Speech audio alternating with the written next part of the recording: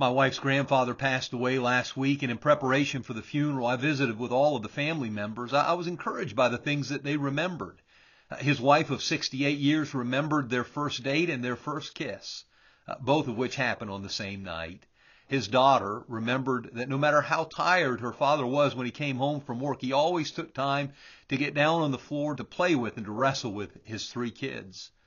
His son remembered that his father set a great example of hard work, honesty, and integrity. His three grandchildren talked about his great sense of humor, his kindness, his generosity, his love for people. Here's a man who ran a successful business, started and sold a bank, invested wisely over the course of his lifetime. The man made a lot of money, but nobody mentioned any of that. All they talked about was their precious memories of time spent together. You know, the most important things in life aren't things. The most important things in life are really people. And this man prioritized people. He set a wonderful example, and it's one worthy of imitation.